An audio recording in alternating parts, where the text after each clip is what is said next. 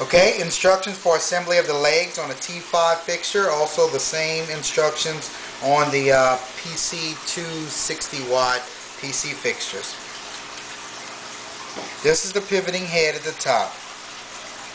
First, loosen the screw, the set screw on the end. Remove the head.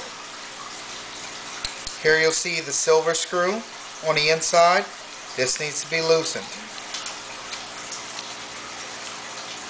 Loosening this screw will loosen the metal U on the inside, making it loose.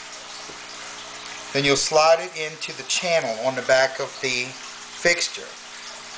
Onto this side, I've already loosened it and attached this one here.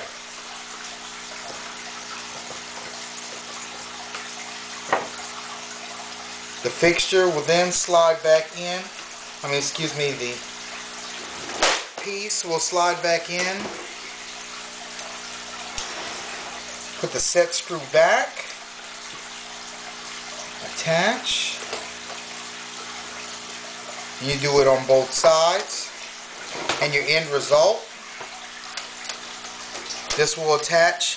You'll unscrew these plastic screws here.